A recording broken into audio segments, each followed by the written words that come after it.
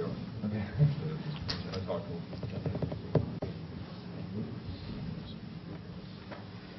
Everybody ready?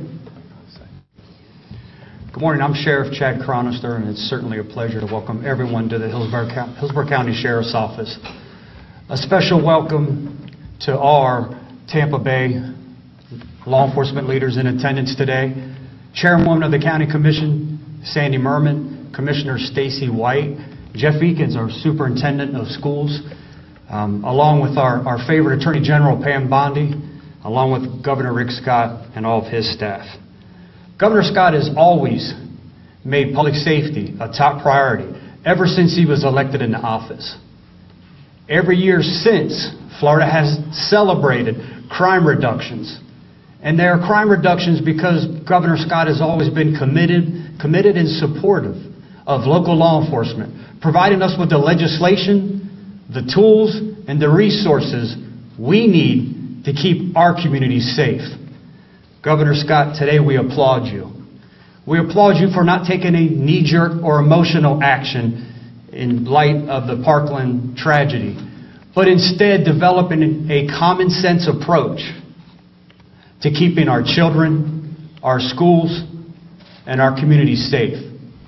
Please help me welcome the great governor of the state of Florida, Governor Rick.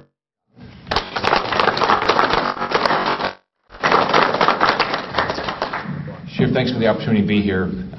We had the opportunity to come here right after Irma, and if you look at the Hillsborough County Sheriff's Department, we have a lot of sheriffs up here, we've got a lot of police chiefs up here, we've got superintendents up here, but if you look at this group of people, they care about you. They care about our citizens. They want everybody to be safe. They want our children to get a great education, and they're going to do everything they can to make sure we continue to grow this economy. So I want to thank everybody for being here. I also want to thank the Attorney General for being here. We got elected together back in 2010, and she has been a great partner to try to do everything we can to support local law enforcement. I always think, as I talk to families, they care about things. They want a job, they want their children to get a good education, and they want to be safe. Whether when they're going to school or whether they're driving down the street, they want to be safe. They want to be safe in their neighborhoods. 17 lives were lost 2 weeks ago today. You just can't imagine that happening in this state. I think all of us, when you hear something like this happen, the first thing you think about is your family. I have 6 grandsons. That day I called and said, unfortunately in your life, you're going to have to teach your children about an active shooter and what they do. You're going to have to teach them that even though they're safe at the house, they're going to have to think about being safe at their school. Parents shouldn't have to worry about whether they get up in the morning and send their child to a school, whether they're going to be safe or not.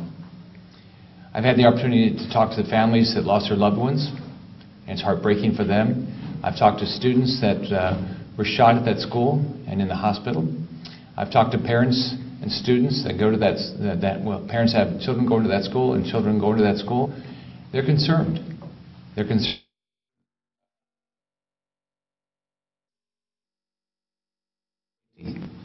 That's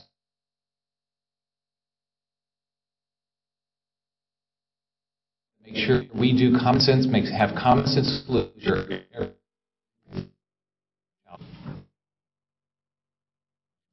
I ask law enforcement and police chiefs stand up here to come to Tallahassee, sit down, and what are some logical. I ask mental health professionals.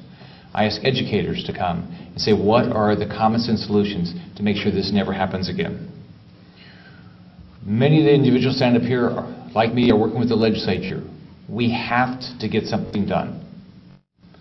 There's no alternative. We have to change the direction of the state. The reforms proposed make it virtually impossible for anyone who has mental illness to themselves or others to again. My plan is a $500 million investment. We're also going to focus on increasing collaboration between our local sheriffs, our police chiefs, our schools, the Department of Children and Family, and Juvenile Justice. We're going to have mandatory law enforcement officers at every public school in the state. All the plans will have to be submitted to the local sheriff's office to make sure for approval, to make sure we have public safety, and that's not just on the officer side, but also on how we're going to make sure these schools are safe from the standpoint of the investments. No ifs, ands, or buts about it. We need more law enforcement presence at our public schools. We're going to make investments in school safety, metal detectors, bulletproof glass, doors, upgraded locks. We're going to have anonymous see something, say something statewide dedicated hotline, website, and mobile app. We're going to have dedicated mental health professionals for every schools. Every student will have the access to one of these mental health professionals. I want to embed in every sheriff's office a Department of Children and Families employee so they can coordinate the activities, whether it's working with the school system or working with DCF or DJJ. That was an idea that came to me through Sheriff Alteri, something that he's already doing. But sheriffs across the state are doing things like that because they know that part of their job is to coordinate whatever problems there are in their community and the individuals that are struggling with either mental illness or dealing with harming themselves or others. I want a threat assessment team at every school, including the principal, the teacher, local law enforcement, and a DCF employee and a DJJ employee. The goal is maximum changes in school safety. We've got to take this seriously. No different than what happened when we made sure airports were safe. We've got to do the exact same thing. We have to think the exact same way with regard to our schools. We've got to provide more mental health resources, and we've got to keep the guns out of the hands of people that are struggling with mental illness or threatening harm to themselves or others. There's nothing more important than to do all we can to make sure an evil act like this never, ever happens again in this state. I look forward to passing legislation. I ask for everybody in the state to call your local House member, call your senator, whatever you believe in, let them know we need to get something done now. We're in the last week and a half of session. We have the time to do it now. We have the resources. We walked into this budget this year with a projected $3 billion anticipated revenues over recurring expenses. And since then, we found out we even have more money as our economy is doing so well. So it's incumbent upon all of us to be active and make sure this never happens again. We all have children, our grandchildren. We have nieces and nephews. We have brothers and sisters. They need to know they're going to go to a safe school and they're going to come home safe. Now it's my opportunity to turn this over to the Attorney General. Again, I want to thank her. She's been a great partner to make sure that we focus every year on making this a safer state. As the Sheriff said, we're at 46-year low in our crime rate, but we've got to do, and that's a real positive. This never can happen in a school in Florida again. Attorney General Pam Bondi. Thank you, Governor. Governor, thank you. And Sheriff Chronister, thank you. From the moment it happened, you were there to provide whatever backup anyone needed. And all of these great men and women behind me in law enforcement, we work as a team in Florida, and that's what we do so well. Within hours of it, I was on the ground with the families who had lost loved ones, offering the services that my office has to offer, helping with expenses, counseling, because we have over 3,400 victims, all of the kids in that school. The governor and I were in the hospitals, and Governor, I've never seen such a quick reaction from anyone as I did from you. Thank you. And he knew that we only had weeks left in session to make this work, and that's when he brought in all of these experts from all over the state, and he has been going non-stop to help these families. I cannot thank you enough. We're doing all the research on the mental health issue to make sure that it's constitutional what we're doing to keep the guns out of hands of people with mental illness and to protect our kids. We've been working with, I was with General Kaufman this week, Cynthia Kaufman in Colorado.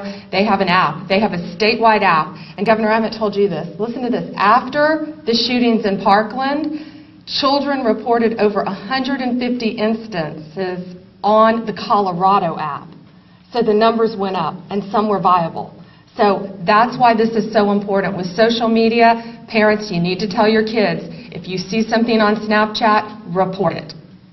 And I don't care what happened in this instance, from now on, it will be given the attention that it deserves.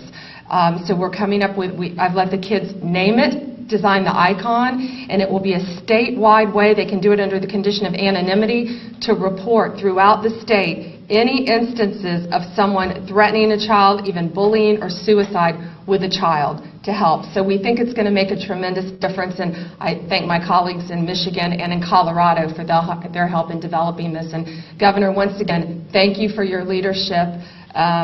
And this is a man who truly cares about our state and has done something in record amount of time that we're going to get accomplished thanks to the governor and our legislature. Thank you. Thank you, Attorney General. Well, we have to get this done. We're a week and a half to get this done. We're going to get this done. But I just want to thank everybody that's up here. I can tell you that whether you're talking to the sheriffs, police chiefs, the superintendents, everybody is focused on this. Highway Patrol, everybody's focused on how do we make these schools safe, and we're going to do it. We have the resources to do it. We are going to get this done. Have a great day. Bye-bye.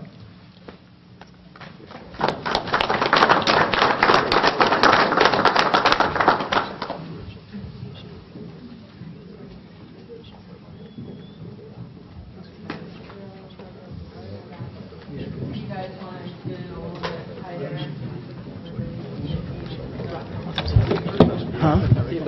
Yes, next Thursday. Yeah, don't go away though. I want to grab you now. Okay.